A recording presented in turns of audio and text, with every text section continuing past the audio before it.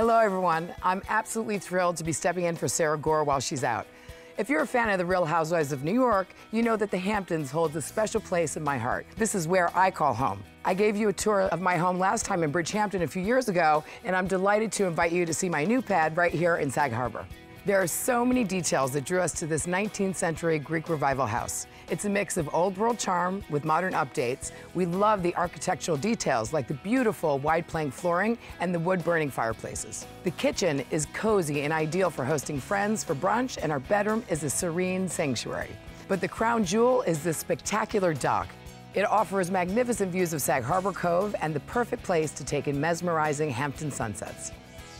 Now let's get started in Sagaponack, at the home of fashion designer Elie Tahari. Tahari runs one of the most successful luxury lifestyle brands in the world, so it's no surprise his home is as stylish as his collections. And with a comfy beach vibe, beautiful grounds, and ocean access, this is a true taste of quintessential Hamptons living.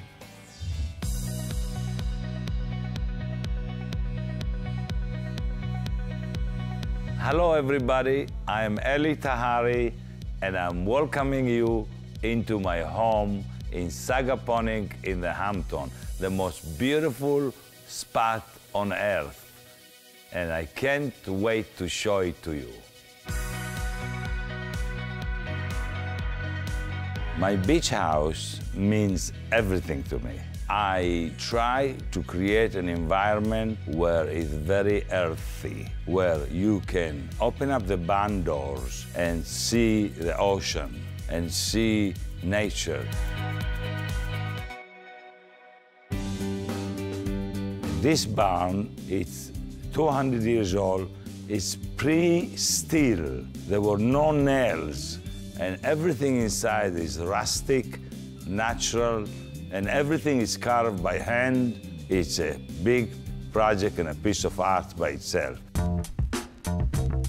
I like the mixture of glass and very rustic old barn, such as a glass wall in a barn from floor to ceiling, 30 foot high, holding the east side of the barn. Gives it this feeling that you are outdoors. One of my favorite pieces in a house, it's a potato converter belt that's made out of wood. But those days, when they made something, they made it by hand, and they made it so beautiful that I use it as a piece of art. When I walk in this room, the energy is what grabs me.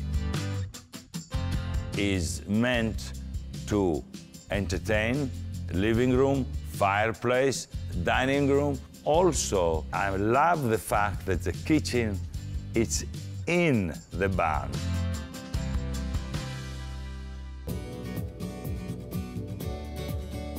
Once I go upstairs into my bedroom and I close the door, I got my own terrace and my own secluded area. Some nights the stars are so bright, you feel like you're touching it.